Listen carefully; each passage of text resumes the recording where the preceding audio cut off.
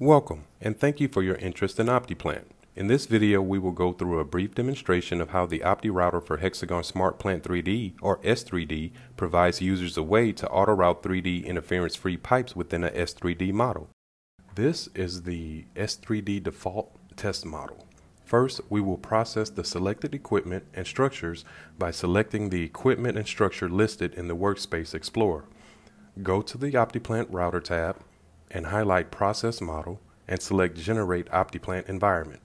This function will generate files that are needed by the Autorouter to understand the equipment and structure rules and to calculate interference.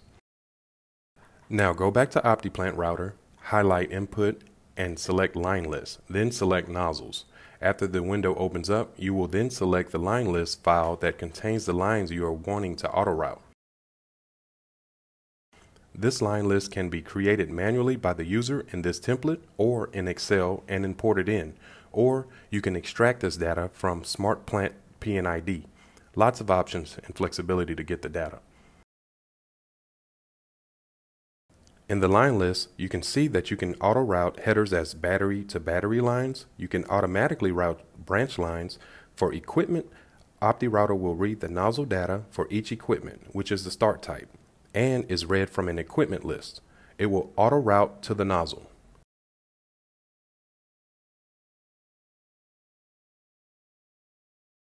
Users are able to assign custom rules to the auto-route process. Here you see the custom rules window open, and users are able to modify the rules associated to any equipment item that is present in the model.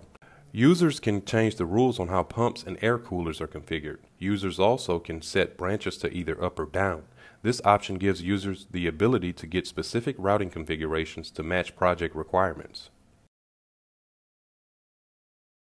Next step is to update the routing configuration. Here, you will select the correct line list file to be routed and also to make sure that the correct batch file is selected before running your batch. Now we will run the batch. You will then see the routing progress box open and give you a status of the lines being auto-routed.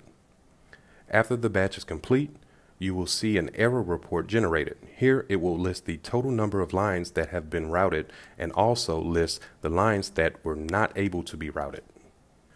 Once the routing process is complete, the auto-routed pipes are now part of the S3D database and hierarchy, and these lines can be modified in S3D. Next, you will need to load the pipes in S3D. To accomplish this, you will need a PDS translator license to load the pipe into S3D. Once pipes are loaded, they are now native S3D pipes. OptiRouter is used to get the center line of pipes, and once this is done, users are now able to utilize the data directly in S3D. Here you can see that the tag, spec, and size data have come in correctly for the lines that have been auto-routed. Now users have the ability to make changes to this data, such as adding components directly in S3D. This is a user-friendly method to auto-route pipe directly in S3D. Thank you.